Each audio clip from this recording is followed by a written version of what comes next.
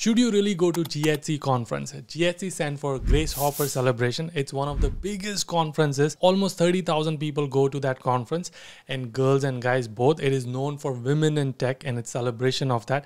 It's one of the also biggest recruiting conferences. So a lot of people ask me, and especially international students ask me, that should they invest the money, because it's going to cost you anywhere from $600 to $1,500 plus the flight tickets and all of that. Should you invest it? Is it worth the investment? What does the conference look like? What do you prepare for that? How do you get job offers? Do you get job offers? All these questions we have covered in this video. Kirti, who's the guest of the podcast, she was participant in GHC 2022. She actually got sponsored to go for this. How she got sponsored, we also cover that from your university, so find out that trick as well. But she covered how she prepared for it, how she got interview calls, how she got in the conference, she got the job offer from Barclay, how she got it, and what was the interview process, and all of that. We cover everything in detail. I hope you find this valuable, and I hope you get it prepared and you get the answers whichever you need. If you have any more further question on GHC, please let me know in the comment section. And now enjoy the video. People who don't know, let's start like with a quick intro, like where are you from, what do you do? Currently, I am working as an infrastructure engineer at Barclays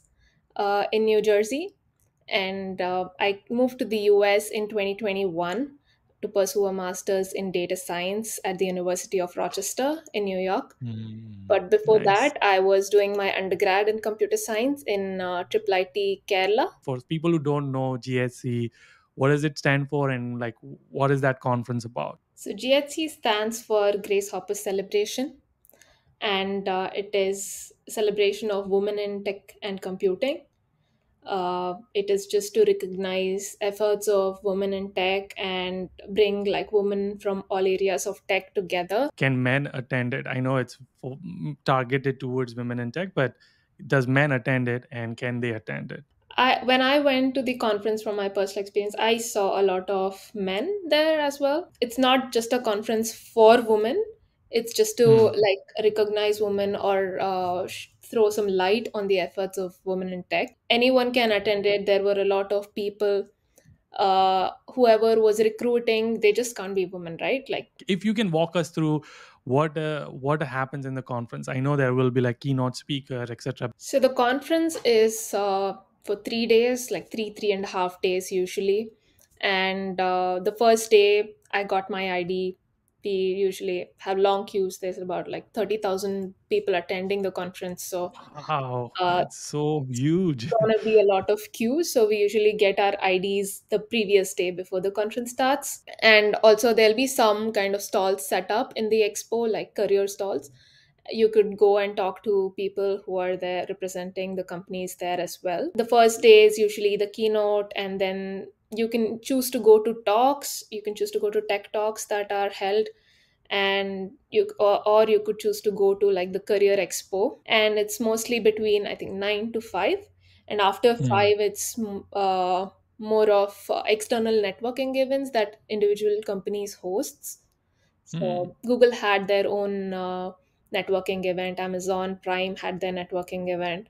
So there is a lot of opportunities to go to these events, meet like senior leaders from different companies, Hmm. have like Hmm. pep talks with them, get some recommendations, or like just get to meet them. Maybe they could be a lead to your next job opportunity. So uh, Yeah. So I'm assuming you pay, or like either you get paid, like you get sponsored, or you pay for this, and then you get this agenda. Like, all right, here's what 3 days is gonna look like. Here are the companies who are participating. Here are the booths. Here's the map. I'm visualizing this. I don't know, because I've been to different conferences, so that's my guess. And then you pick and decide, like, all right, I'm gonna go to this and this, and I'm gonna. That's all. Like, so is that kind of. that's right. But I would say it's more chaos because Yeah, right. uh, I was planning a lot that, I have to attend these events, I have to cover these things, but things always don't go the way they should because Mm. it's a big crowd, and you end up doing something different from what you've planned, and that should be fine. Like, You should Yeah, regret yeah. that. Yeah. So why did you attend GHC? Like where, like what motivated you to attend it? Because obviously you came here, you were doing your masters. Like what prompted you? Like, oh, I should go and attend it. So I was also at that stage where I was looking for jobs, looking for Hmm. internships. And I met one undergrad during my second sem, and she was giving an interview for LinkedIn. So I asked her how she got that interview, and she told me that she attended GHC virtually Hmm. that year, and she got it. She got the interview from GHC. Wow. So I was surprised, like, wow, an interview from LinkedIn sounds like a dream. So maybe I should give this conference a shot. And I started researching about it, and then I applied for it. Yeah. Hmm. Right. For people who don't know, there's also virtual option, and then there's also in person. And in person, you have to book. I'm assuming that the fees doesn't cover the booking of the hotel and travel, etc. You have to do it on your own. Yes. And yeah, it just covers the entrance and then the 3 days. But and then virtual is obviously you can attend it from wherever you are. So I know you got sponsored from your university. How did that happen? How does that happen? Like if someone is watching is like, I want to be like Kirti, like I want to get sponsored. So what did you do that you got sponsored? So some universities in the US do sponsor their students to go to GHC, and they have some of their budget, like the uh, either the career center or the program coordinators that are working with you do have some budget. You could actually, just not for GHC, but you can request for budget to go to any other conference you like. Like some of my Hmm. friends, they were visiting like MIT for like a 1 day event and 1 day hackathon kind of a thing. And then coordinators sponsored them because they had shown like a proven case of, how it can be useful. They have written all the documentation, and you just present it with to them, and they'll most probably accept it because you are showing the interest, you are being proactive and taking the initiative. So Hmm. in my university, it was different. Like people who were wanted to go to GHC could actually apply. There was a special application that was sent out by our program coordinator to apply to GHC, and there's a bunch of questions like, why do you want to attend the conference, what will you do at the conference, how will it benefit our university if we send you. So all these questions are there, and then you write down the answers. How you, like, how when you apply for a university, you write the SOP, right? Something like that. Hmm. And they selected me based on that application. It sounds almost like a scholarship application for going to the GHC, Yes. and I'm assuming when they sponsor it, not just sponsoring the fees, but then also like stay and travel and all of that. Is that true? Yes, they do Yeah. sponsor. Or you could also get like a partial scholarship from your like Hmm. program lead. They will be willing to do that. You could say that you will spend for the conference ticket.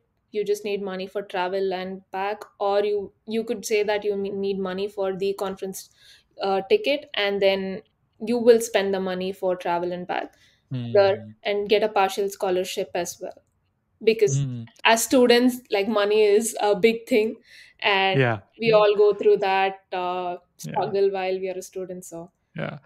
Right. So again, just to recap on this, your university especially had a link to apply for it because they know there's a lot of students every year who would want to go. So they already had it. Assuming some universities don't have this, they can go to their career center department and say like, "Hey, I would love to go this. Is there a scholarship? Can you like fund me to go to this universities?"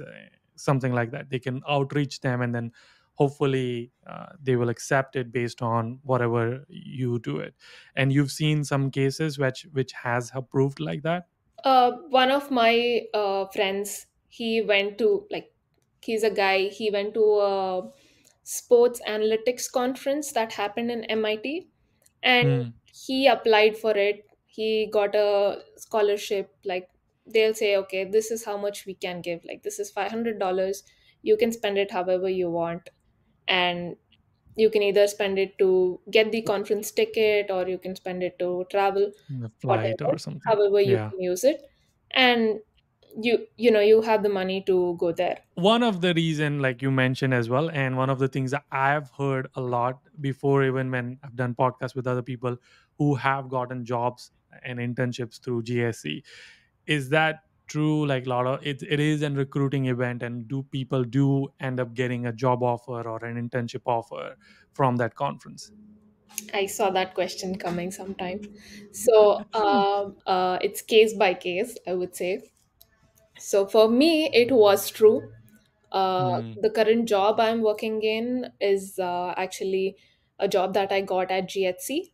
So Barclays was hiring in bulk because they wanted to ramp up and get their male female ratio to 50-50, and they were hiring a lot of Wow. women there. And that's how I ended up. And they had a lot of roles like infrastructure engineer, data scientist, data analyst, software engineer, etc. And I was particularly interested in the infrastructure engineer role, which nobody wanted because it sounded very boring. So I kind I'm curious of to know more about that role, but continue. Yeah. yeah. So I interviewed for that position at Barclays booth on spot. There were like senior leaders from Barclays interviewing people there, and initially I went there. I stood in the queue, uh, and then I was cut off, and they asked me to come the next day because the queue was so long and they had to end the Hmm. interviews. I went like at around 5, which was end of day, so they just had to ask me to come next day. And the next Hmm. day morning, the conference starts at 9 a.m. I went to the conference hall at 7 a.m. I sat in the queue for 2 hours, Wow. and I went inside, and still I was the third person in the queue at 9 a.m. That was, Wow. yeah, it was an adventure. And when I went there, I was like greeted so beautifully. Like, I love my leaders at Barclays. They are like amazing Yeah. women, amazing Yeah. leaders. So I was greeted by them, and they asked me what role I want, and they had interviewed me for That that is so role. cool. Like they are like, all right, we have five roles. Which one are you interested in? That is so awesome. But cool. Yeah. So You they obviously take a mentioned look at you. They infrastructure. just took a look at my resume, and they were like, "What role are you interested in?" And then they called the SMEs for that role, and Hmm. I just got interviewed by them.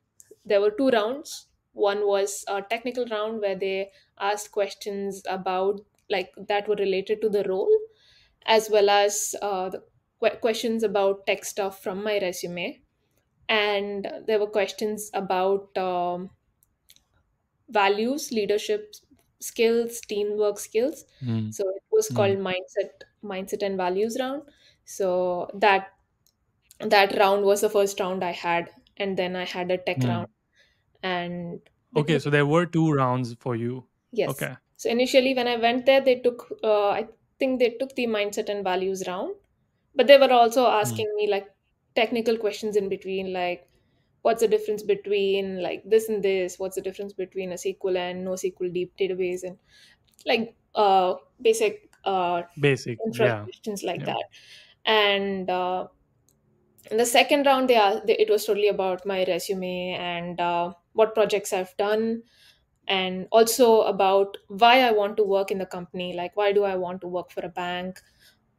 Hmm. So make sure when you go to these interviews, when you're standing in the queue, you learn about the company, learn about their culture and values before you Hmm. go there. And there was like a 3-4 hour gap between the two interviews. So first interview, Hmm. when they told me to come back, okay, I knew I passed the first interview, so I was relieved. But there was a 4-hour gap to the second interview, and I was just sitting there between like chaos and like trying to focus and study stuff from my Right. resume. Yeah. And did they tell you like what the second round is going to be about? So you went, they did the first round, they looked at your resume, they started like doing the first like basic round of you knowing you a little bit and mindset round, etc. And then they said like, all right, come back after 4 hours, and this is gonna be your second round. We're gonna talk up, like we're gonna ask you technical question. Like, did they give you any hint like what the second round is? Did they tell you exactly when to come back, or was it just like you were just waiting and hoping that they will call you? They told me when to come back exactly. It Okay. was just because one of the interviewers went to give a talk and he had to come back. Mm. So I just had to wait for him. My case was different. Like I had someone who got selected for the same role, like one of my friends. And I kind of asked her how the interview went and what was the interview structure and everything. Just was being proactive even before the interview happened. Uh, Mm. so I was kind of aware of what was coming for me in the second interview. Mm. Yeah. Your Barclay story. So you had to know that they were hiring, and you had to prepare for, as like you probably went way ahead and prepared for it, like not during the conference. Like someone can't just wake up and go. Someone would have to prepare their resume and interviews and all of that before even they went. So what kind of preparation did you do before you went to the conference? Before I answer this question, I'll tell you one thing. Uh, Mm. I got to know that Barclays is interviewing on spot at the conference in person only after Mm. I went to the conference because I Okay. was just talking to a group of people while I was taking a break at the conference, and they told me that Barclays was hiring on spot. So I was like, I ran to the place and I want to give the interview. But before Right. that, usually everyone that goes to GHC is Mm. prepared. Like they are prepared to the core. Mm. Um, I did a lot of research, did a lot of YouTubing, Googling, connecting to different people on LinkedIn, all of that. So part of my journey was prepping my LinkedIn. I was Mm. posting stuff about GHC that I posted post saying that I will be attending GHC. So whoever else is attending GHC can like see that I am attending. Maybe they'll Mm. offer me an interview, kind of a thing. Mm. So Mm. I used hashtags like hashtag GHC 2023, Yeah. 2022, Yeah. hashtag VGHC, V for virtual, VGHC Mm. 2022, and stuff like Mm. that. And you just post. So others who are going to GHC will reach out to you Mm. and say hi. Or if there's a recruiter that's noticing you, then you might be in luck as well. So I Mm. made a post on LinkedIn.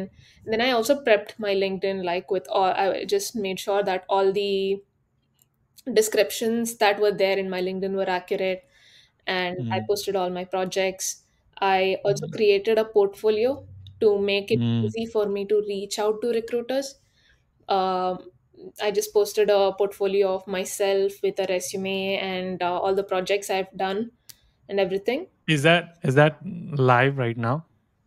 I guess so. It's been a while since I saw it, but I'm using github.io to host it, so it must be live. Oh wow, look at that. Nice. I am excited to read this one. But yeah, cool. So that's you worked on this portfolio. I just wanted to show people like, and then obviously people will. I'll put your LinkedIn so people can connect with you. But you worked on this. You started prepping your LinkedIn. You started posting it. Did that kind of work? Like, did anyone reach out to you? Not necessarily recruiter, but maybe other people who are attending. Yes, so before I went to the GHC, when you register for GHC, you have access to the GHC portal and all the jobs that are listed under GHC. And there Mm. is something called GHC resume database. It's highly recommended that you post your resume like as early as possible after you register for this conference, because recruiters are going to look up through the database and they're going to select some candidates and then offer them an interview in person at GHC as well. Mm. So usually, very in very rare cases, they have like on-spot interviews. Like Barclays was very generous last year. They were hiring so many people, and they had the requirement because they were scaling up. And Mm. that might not be the case every year, right? So Mm. how usually things work is interviews are even scheduled even before the conference happens. Mm. So I had two other interviews that was scheduled before the conference. So one was from analog devices. There was an ML engineer position that was posted in the GHC portal, Yeah. and I saw the recruiter's name under Mm. that job listing. I had applied for Yeah. it, but still, I reached out to her on LinkedIn. I Mm. posted a message saying that I've applied for this role. Here's my portfolio. I'm very much interested, and I see that my skills fit this job and everything. And then she instantly texted me back saying that 4:30 p.m. to 5, 2:30 to 3. Which slot do you want to take? So I was like, wow, this is the power. Like, it's all incremental effort. Like, Right. uh, I Right. had my resume to just like get the interview and Mm. everything. So that Mm. kind of lifted my confidence to like reach out to people more Mm. effectively. You can start registering for the conference like 4 or 5 months. I've been seeing the ads because I've been researching at least 4 or 5 months ahead of time. So, from timeline perspective, if someone once they make up their mind that all right, I'm gonna go, they should like immediately start preparing their resume and LinkedIn and all of that to not just before even they go, but also like all this thing which you said, they'll get access to GHC portal and start applying for jobs and reaching out to recruiters, etc. Is that fair statement to say? Yes, yes. So Okay. it does take some planning and effort before you go to the conference. Mm. Just like instantly knowing about it or booking it won't get you there. Like, we have to do a lot of stuff in between, because you have Mm. already spent like a lot of money to go to the Yeah. conference. Of course, you want to use the opportunity to the best. If you were to do this again, let's like time travel back in 2022, would you now invest your money to go again to the GHC? Definitely, I would definitely, even if I knew that was the experience I was gonna go through, I would Mm. definitely put in the money and go there. Yep. Yeah. And I know when we were talking offline, you also mentioned like it's not just the job opportunities, but also the energy people, the vibe people have during the conferences. Amazing. So, like, what do you feel like when you're around? Find a lot of inspiring stories. And when you go to these networking events in the evening, you meet a lot of people. You can talk to them, and like knowing about someone's stories is just priceless, because it's mostly inspiring. And you see people that have made it, that are in the Mm. place that you want to be tomorrow. And just having a conversation with them will kind of lift you up. Who should not attend this conference? Because obviously we talked about like why you should attend and like what you should do to attend it, but who should not attend this conference? Anyone can attend it. I can't tell that this person cannot attend it, but so, Yeah. but I would say don't attend it unprepared. Put in the time and effort to prepare for the conference, or just prepare yourself for the amount of energy that's going to be around you. And you have to take in a lot. Uh, Mm. if you are an introvert, like I was an introvert, now I'm an ambivert, but uh, there's a lot of energy. By the end of the day, you're like socially drained. So Mm. make yourself like be prepared for that. Don't be socially drained. Just have fun. Just take what life throws at you. If someone says hi in the queue, talk to them, have a conversation, connect with them on LinkedIn. I met one person, not able to recollect her name, but I know her face. And she was working in Amazon Prime Air. Mm. It's the team that builds like drones to don't do drone delivery and stuff. So Yeah, yeah, uh, sh- yeah. she was really sweet. Like, I had a chit chat with her. She was in no way related to any recruiting or any kind of hiring. She was just attending a conference. And when you talk to those people, you feel inspired. You know how many opportunities there are in tech. Like, it's not just Mm. SDEs, right? There's so many other Right. roles that you can explore. Mm. um, Mm. when these days, when people are talking about techno managerial roles, they only think of product management. There's so many other roles, so many other roles. Yes. When you meet Yeah. a lot of people who are working in these roles, you know what roles are there in tech. And Mm. today you might not have the skills to be in that Mm. role. So you maybe Mm. you start off like an SDE or a tech Mm. analyst, but tomorrow you will know that this is how I want to guide my way. This is how I want to pave my way to be in that person's position, like to be in that Mm. person's role, because I like that job role. Make And a also resume. go there with Yeah. a goal. Like, Yeah. many people go there to make connections. Some people, like me, I went there to get a job. Even though it's not gonna happen, just be happy with the outcomes of whatever you're gonna get from the conference. Don't regret going there, because you won't. I'm just Yeah. simply you Yeah. won't. Yeah. Yeah.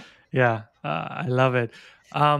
What's the advice would you give to people who are planning to go in 2023, or maybe now they watch it and they're like, all right, I missed this opportunity, but I'll go in 2024 for sure.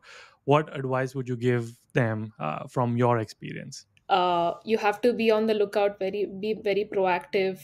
Make sure you get the ticket. If you are a student, get the academic ticket.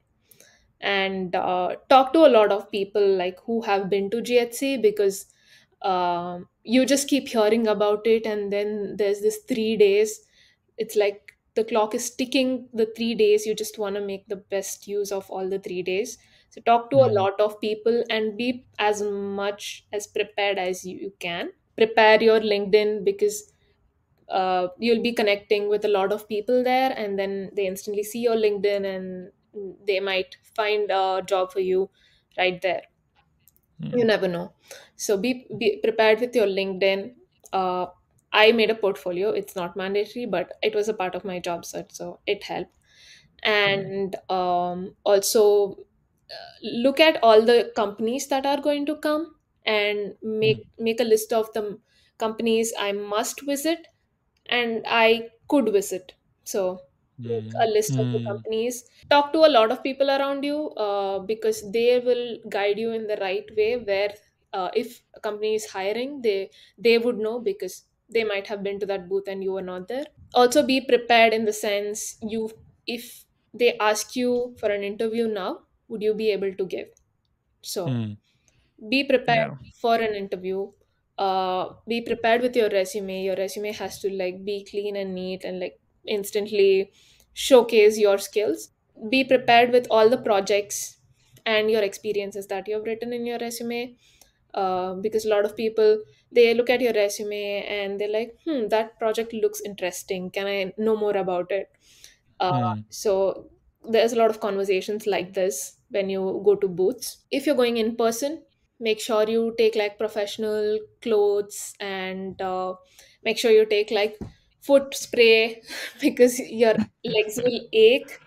um, Oh, yeah. and That's a good one. Yeah. take like a half empty suitcase, if possible, because there'll be a lot of swag. uh, you will Mm. get like Mm. t-shirts, Bluetooth speakers, all sorts of things from Mm. different companies. So carry a small notebook. In case you meet someone, you can write down their name and then write down where you met them, because you'll be meeting a lot of people. It's hard to remember whom you met when, and what kind of a conversation you had with them. So Mm. write down like details, some details and their name, so that you Mm. don't lose track of it. And after the conference, you can revisit this notes and like reach out to people again. Elevator pitch. I think that Yeah, was one thing yeah, you also told me. yeah. Be prepared with your elevator pitch. If you had 90 seconds with a recruiter and you both are in an elevator, and the elevator is going from some floor to some floor, what would you say to the recruiter? What would you say to him that will get you an interview or a lead. One of the points I missed was that there are, for virtual people especially, it could be useful for them mostly. There are one-on-one sessions that you can book with recruiters. These are like 15-minute sessions with you and the recruiter, and these also get like released a couple of days before the conference. So the slots open and like close very quickly. These sell out like hot cupcakes, and that they are very important, like because you're virtual, you're already far away, you're just watching the conference, you're not having any human interaction. It's good to have like these sessions. There are also group sessions, I guess. There's one recruiter and a couple of people, like 5 to 6 people, and you have like good conversations with them. And you can make a connection even though you're virtually attending GHC. So make sure you book these as soon as possible when they open, and keep a lookout. I think GHC has an app. Yeah, I was using the GHC app as well, and they post all these notifications. Also, all you can follow GHC on all social media channels like LinkedIn, Instagram. That's where they post their updates that okay, today 2 p.m. we're gonna open these slots. So Mm. you Mm. have to know these updates and be proactive before these slots sell out. So Kind of a good segue into pitching for people that they should subscribe, because I'm going to bring Kirti back for to talk about her experience at University of Rochester, and I realized that that was different than Rochester Institute of Technology. So thank you so much again. Like, this was so insightful. I feel like I would want to go again. Like, even though I have job, and like, I would just want to go for an experience if I can. Can't wait to bring you back. And also, I'm gonna leave your LinkedIn so people can spam you and ask you all kinds of questions, sure. but don't spam her. But I can't wait to bring you back until our next one. Keep smiling, keep hustling.